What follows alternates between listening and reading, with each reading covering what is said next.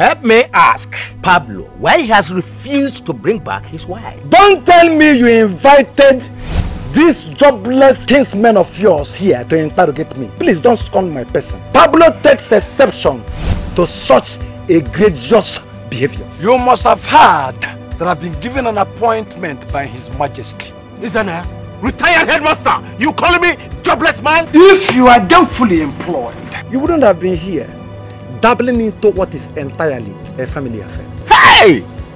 I am 100% convinced in my spirit that you are embarking on a dangerous mission. What have I done to deserve these uncomplimentary remarks? You have done a whole lot to deserve it. You are an evil man. And people like you are not fit to live in a decent society. You have a special place in here that should be your wonderful place of domicile.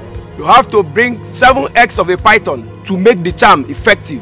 Where do you expect me to get that from? Pablo is a super being and it will take greater things to bring him down. We have to do everything humanly possible to stop him. Why must you ride bicycle on my head simply because you have grown taller than I am?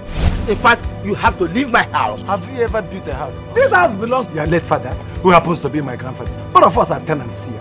You see, it is criminal to lay claims to what does not belong to you. You know you can go in for it. And the power vested in me, I hereby pronounce you officers of the law.